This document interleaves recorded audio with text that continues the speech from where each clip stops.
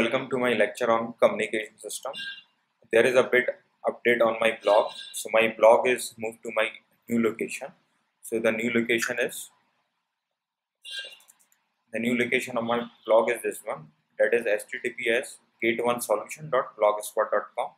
So my previous location was it is Gate1 solution, not Gate1 solutions. Okay. So whenever you click on this, it will redirect you to my new blog also. So it will tell you that blog is moved to new location. That is, whenever you click here to go to new blog, so it will redirect you to my new blog location. So whenever I click on this, so it will redirect you to my new location. So in this blog, you can download the PDF notes which I will discuss in my lecture series. Okay, so likewise this is lecture 1 notes. So whenever you click here, so it will redirect you to download the PDF of discussed lectures. Okay, so let's move on to our lecture, that is lecture 8. Okay, so in this lecture we are going to study how to represent a signal waveform in terms of our basic signal. So topic is represent signal waveform in terms of basic signal. Okay, so what are my basic signal is?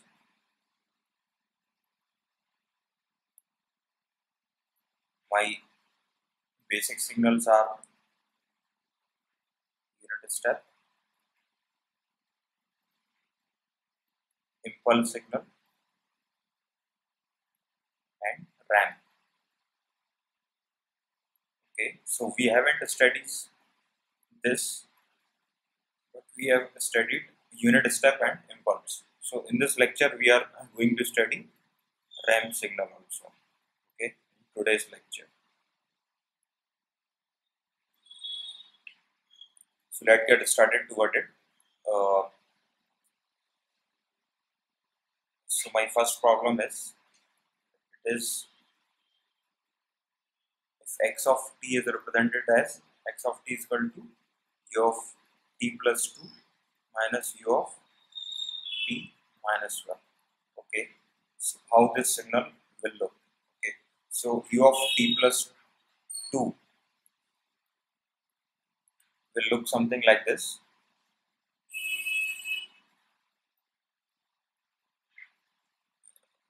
Since it will start from minus 2. Okay,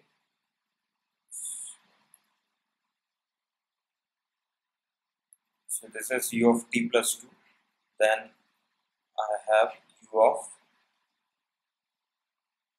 t minus 1, negative of u of t minus 1. So it will look something like this.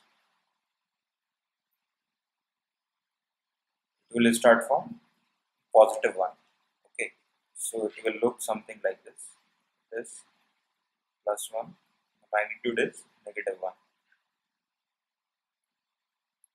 Here magnitude is positive 1. So whenever I add both of these signals, what I will get is my resultant signal will look something like this.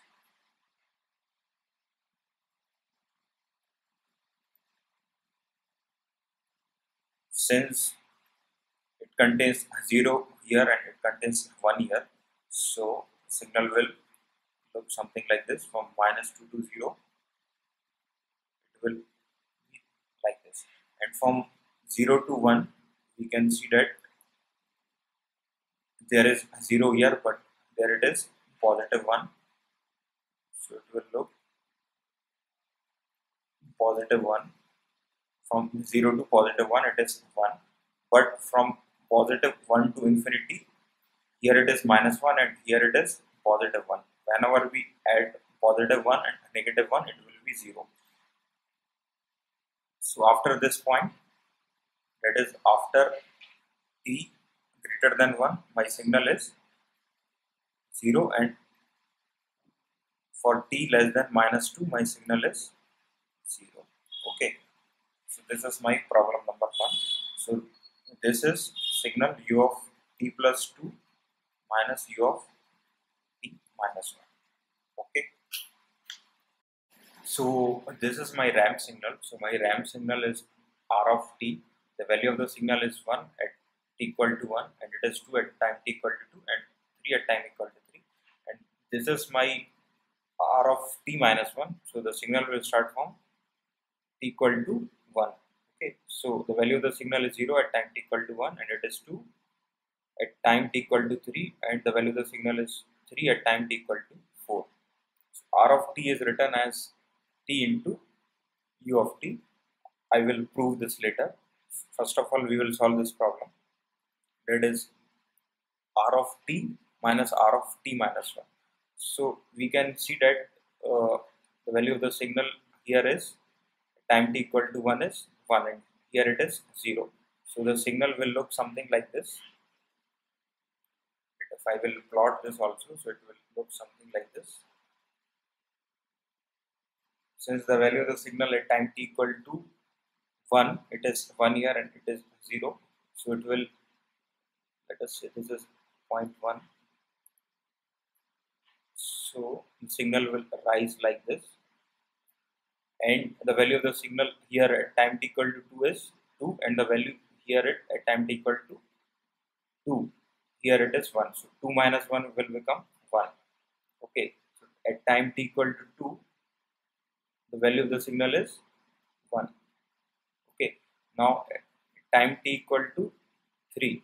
Okay. At time t equal to 3, the value of the signal is 3, and the value of the signal here is 2. So 3 minus 2 will become 2.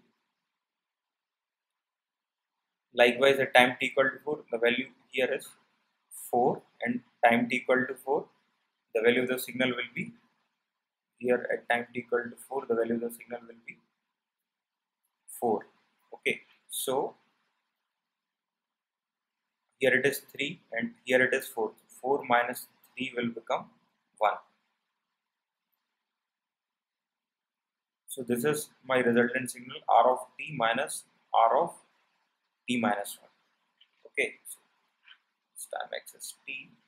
This is my x of t. So we need to note a point here is that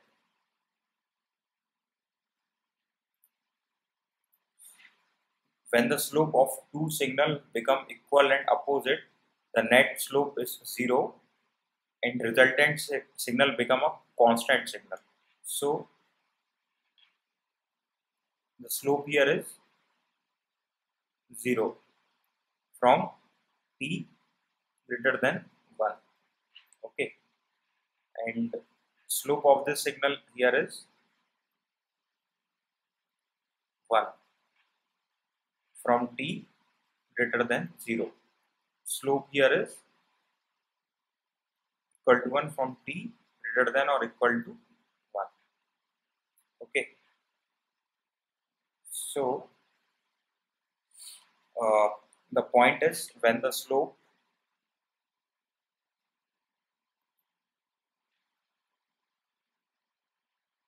of two signal becomes equal and opposite,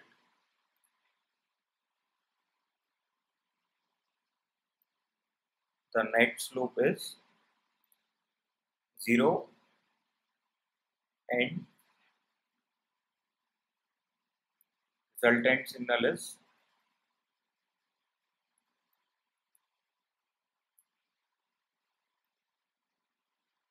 become a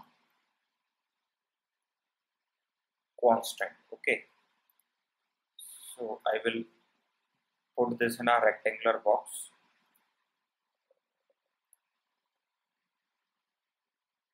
Okay. So this is the condition, because we can see here that at time t equal to 1, from time t equal to 1, the slope of both these signal is equal to 1, and r of t minus r of t minus 1 we are doing. So the net slope of the signal is 0 from time t equal to 1. Okay. So this is the proof of ramp signal, that is r of t is equal to t of ut and minus infinity to u of t into d of t. Okay, so my RAM signal is equal to t for time t greater than 0, and it is equal to 0 for time t less than 0. So my RAM signal looks something like this. This is my time axis. So it is equal to t u of t. Okay, so first I will plot t, and then I will multiply it with unit step signal. Okay, so t will look something like this. It will cross 0th point. This is t. Okay, and my unit step signal will look something like this.